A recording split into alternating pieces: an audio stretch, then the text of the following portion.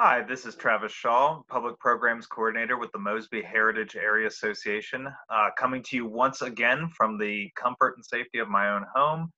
I know it's a little difficult to get out and about right now and explore our wonderful heritage areas, so we are doing our very best with the limits of technology to take you to some of those places and explore some of the fascinating stories that took place within our heritage area. And the one that I'd like to talk about today is, in my opinion, one of the more unusual stories. It's something I knew absolutely nothing about before I came to work at MHAA.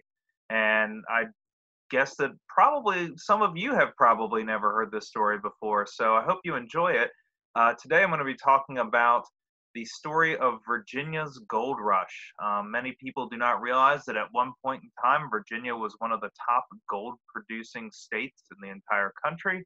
And much of that gold production happened right here in our heritage area, specifically in the southern part of Fauquier County. So today's little virtual visit is going to focus on the Virginia Gold Rush. So gold had been found in Virginia by Native Americans. They're picking up small amounts of it across the state. Some of the early colonists are finding small amounts of gold as well. Of course, gold is one of the things that brought colonists to Virginia in the first place. Many of those folks who settled at Jamestown in the 17th century expected to find gold just lying all over the place, expected to make an easy fortune.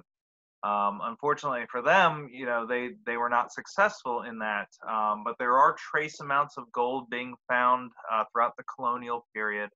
In fact, Thomas Jefferson mentions it in his 1780s book, Notes on the State of Virginia. He described a 4-pound rock that was found on the north bank of the Rappahannock River. And within this rock, there was about 17 pennyweight worth of gold. Now, in modern terms, that's about 1/20th of an ounce. So again, we're not talking about a whole lot of gold. Thomas Jefferson didn't seem too enthusiastic about the idea of Virginia becoming a major gold producing state. And in reality, it's several decades after Jefferson writes this that gold finally becomes a viable industry within the Commonwealth of Virginia. Now let's look at a map of Virginia. So one of those weird kind of flukes of geology, of natural history, um, basically what happens is there is a ridge of material, quartz or quartzite material along the eastern face of the Appalachian Mountains that is really good, bears a lot of gold, and this band stretches pretty much from Maryland, Frederick and Montgomery County, Maryland, south across the Potomac River into Fairfax and Prince William counties, Fauquier County, and on south all the way into, believe it or not, all the way to Georgia and Alabama. There's about 650-mile band of material that produces gold. And within that band, there are kind of hot spots, and one of them is what they call the gold and pyrite belt here in Virginia, and that roughly stretches from Fairfax on to the southwest to Appomattox. It's the area that's kind of shaded pink here on the map. Now, this is where the majority of Virginia gold mines are, but there are some outliers. If you look all the way up to the top of Loudoun County, you'll see that there was a gold mine in the vicinity of Furnace Mountain.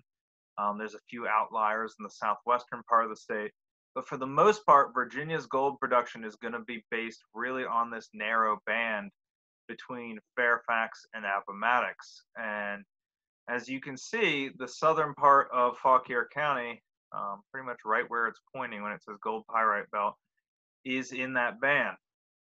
Now, the first gold mine, commercial gold operation in Virginia is going to open in 1804 in Spotsylvania County, and that is going to be the Whitehall Mine. But within about 15 years, gold mines are starting to pop up in Fauquier County. The first of them is the Union Gold Mine. That's established in 1818. And within a few years, there's going to be close to 20 mines in Fauquier County. If we take a look at this map, this very southern tip of Fauquier County, it was drawn in the 1870s, so shortly after the Civil War. If you look around the vicinity of Morrisville here, you'll see there's the Embry gold mines, the Franklin gold mines, the Bancroft gold mines, the Wyckoff gold mines, the Pollard gold mines. There are tons of mines all centered in this very southern part of the county, near Summer Duck, near the town of Gold Vein, which takes its name from the all of these gold mines that were established in that area in the 19th century. Now, of all these mines, probably the most famous is going to be the Franklin Gold Mine, established in the 1820s, and it is going to continue operation for the next 90 or so years on and off.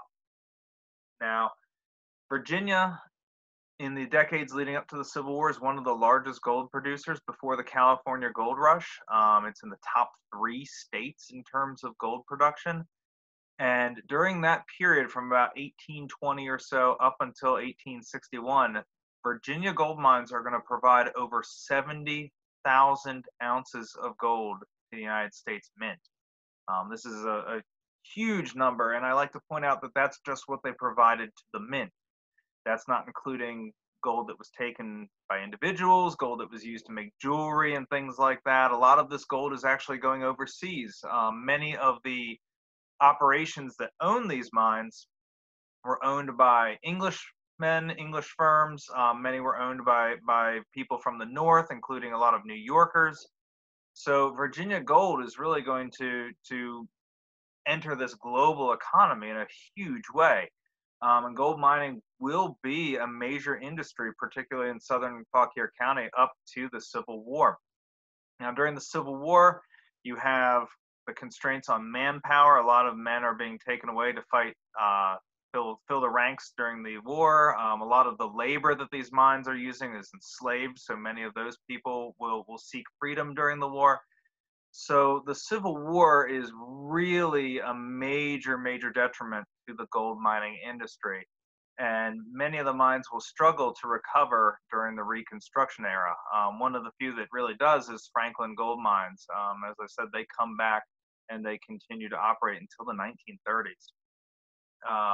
One of the other issues that's going to really impact Virginia's gold production during this time is the cost of labor and the cost of gold. By the 1860s and 1870s, many of the surface deposits, the gold that's easiest to reach, the gold that can be strip mined from the surface, has been mined out. And so manufacturers are going to have to look for other ways to get at deposits that are buried far, far deeper in the earth. So with that, you're going to have to dig shafts. You're going to have machinery to not only dig these shafts out, but to process the ore and so forth. And so the cost of actually mining the gold increases to the point where for many of these mines, it's simply not profitable. Some of these mines actually import miners from England, specifically from Cornwall, where there's a long, long tradition of mining, particularly tin mining. And those Cornish miners are going to come here and they're going to dig shafts to get at these buried deposits. In some cases, these shafts are hundreds or even thousands of feet long. So it's a really impressive operation, but as I said, not necessarily cost effective.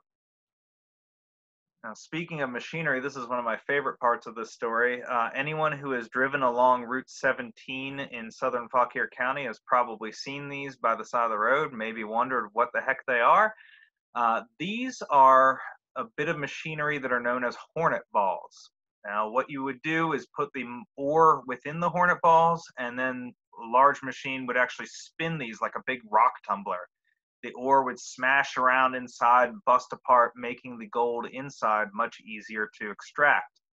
Now, not only do they look like hornets' nests, but supposedly while they were in operation, the sound of all the machinery going and the sound of the ore tumbling inside made it sound like a nest of giant angry hornets. So I'm sure those were pretty interesting to see in operation. So by the early 20th century, many of the Fauquier County mines had shut down. As I said, some simply were mined out. Others, the cost of labor and the cost of the machinery made it not worthwhile. There is going to be a slight comeback in the early 20th century, in the 1930s, once the price of gold becomes unfixed and it begins to fluctuate with the market. And there will be periods into the 1930s and even into the early 1940s where the price of gold would rise just enough that it would make sense to actually reopen some of these mining operations. But for the most part, most are gone. The Franklin mine is kind of the last man standing in the 1940s. But even then, World War II is kind of the nail in the coffin for Virginia's commercial mining industry. Again, just like with the Civil War, these men are needed on the front. They're needed for war production. Gold mining is not a priority. So by the 1940s, Virginia's gold rush is over. And as I said, it's kind of a weird, forgotten part of our local history, but it's a part that you can learn a lot more about. Now, unfortunately, it is not open right now, but in the future, I hope you get a chance to visit Monroe Park. It is a Fauquier County park located just outside of Gold Vein. And what you will see when you go there is essentially a recreation of an early 20th century gold mining camp. It's where those hornet balls are. You see in this photograph, there's a number of early 20th century buildings depicting what life would be like for these commercial gold miners. So there are bunkhouses, there's kind of a company office and things like that. And most exciting of all, they actually offer gold panning demonstrations there. So you can go there with your family and you can pan for real gold. Now, unfortunately, you cannot keep this gold, but some people do still pan for gold in this area. If you do that, make sure you have the permission of the landowner. But if someone wants to invite you out to their property to dig around in their creek and pan for gold, it's a really interesting way to connect to our area's history. So encourage you to go to Monroe Park once it's open again. Encourage you to learn more about this. We'll have an upcoming blog post on our blog, See It, Save It, coming up. All of this will be linked on our Facebook site and on our webpage. So hope that you'll check in there. Again, thank you for bearing with us during this difficult time. We really tried to get as much good information out to you guys as possible. And, if you appreciate that, I do encourage you. I know everybody's hurting right now, but I encourage you to maybe think about a membership, think about making a donation if this is the kind of content that you guys like to see. So again, I'm Travis Shaw with the Mosby Heritage Area Association. Thank you so much for joining me on this virtual visit as we explored Virginia's gold mining industry. And I wish you guys all the best of health, and we'll see you again soon. Thank you.